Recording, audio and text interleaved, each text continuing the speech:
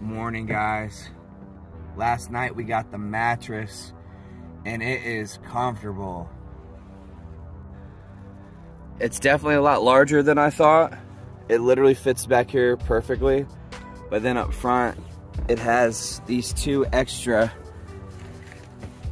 like feet of space, but the way it folds up, it kind of makes like a nice backrest. So I can kind of just chill here like this.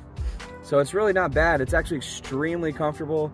It came with a nice like zipper sheet that fits over it. Obviously that area where the desk is gonna be, that's gonna have to kind of fold up over the wood, but I don't think I even care, you know?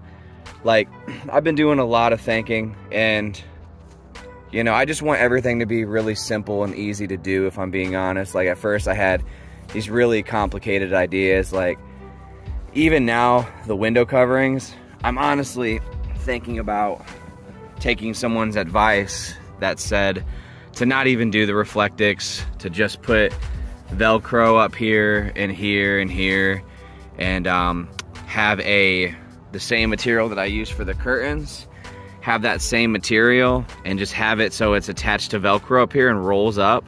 But when I want to have it privacy, I can unroll it and stick it to that Velcro, and then whenever I'm done, just re-roll it back up. I'm honestly thinking about doing it. I don't think it would look as good, but at the same time, I just know myself and I know it's gonna take me a long time to do it. So I might just go ahead and do those curtains. They might be a little more challenging over here, but yeah, I think that's what I'm gonna do.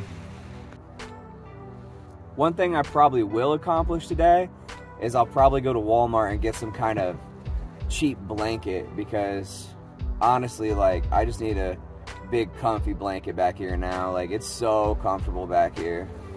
Even if you're not gonna live in your vehicle, if you got an SUV, do this, man. Like, just do it. Imagine not having to pay for hotel rooms anymore. Like, you don't have to live in your vehicle for it to be, you don't have to live in your vehicle to get use out of the back of this area. Like, I wouldn't want to pay for a hotel.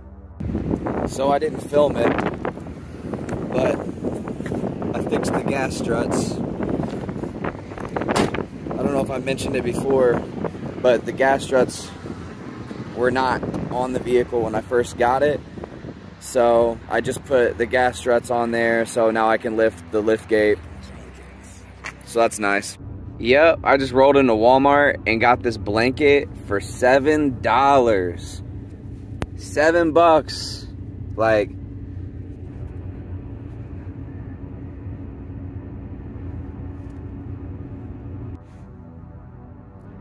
yeah, you know, I think it's just like a good time to talk about just like perception, you know, because like I've always been a pretty materialistic person. Like, I don't mind spending some money on clothes, you know what I mean? I like to buy, you know, the new technology, stuff like that, you know. I've always really kind of been a little materialistic, but you know, the older I get, the more I realize it doesn't matter, you know what I mean? It really doesn't matter. Like, I don't care anymore. Like, I would prefer to buy this $7 blanket opposed to like the $50 Better Home and Gardens blanket, you know what I mean? It doesn't really matter if it has a cool logo on it. Like, it's still doing something for me, you know what I mean? It's kind of like, you know, the other night I was with some people that, you know, they have a good amount of money, and we were talking about what I was doing, and I was explaining that I bought this vehicle for $3,000, and you know, it has 179,000 miles on it, and they were just like, oh no, that's not good, that's not good. And I'm like, well, I mean, it's just perception really, because in my view, it's a $3,000 vehicle. Like, I don't have a lot of stress. If anything happens to this vehicle, I'm really not gonna be that stressed. Also, like, this is a unibody vehicle. Like, this is a really reliable vehicle, and they usually go for a lot higher than 200,000 miles, you know, but it's just perception and knowledge, really. Like, just a lot of people just don't have a lot of knowledge about things and about how to take care of things. Everything's become so disposable. It's been a few days. I was sick for a few days, spent some time with my kids, and now I'm just kind of getting back to it. spent a couple days out here in the rig, just figuring out really what I want to do. I did figure out that I want to add some kind of lap desk. So like I had this box and I had my laptop on top of said box, and it's actually really comfortable. So I think I'm gonna do that and then make it so I can slide it in where the back of the bed ends and where the door ends. It could slide in there perfectly and it wouldn't take up very much space. Priority right now is curtains in these windows, because yeah, privacy is pretty bad. I know people can see me back here. The other day I got this fan and it's actually super nice. It's got 3 settings for speed. It's actually pretty windy.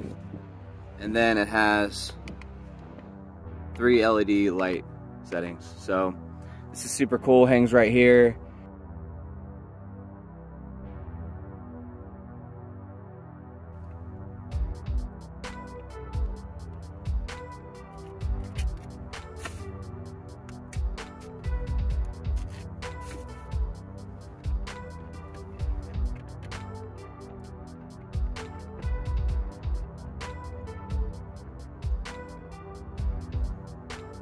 One question I do have is if my window tent is legal in the state of Ohio or not. I don't really know much about tent.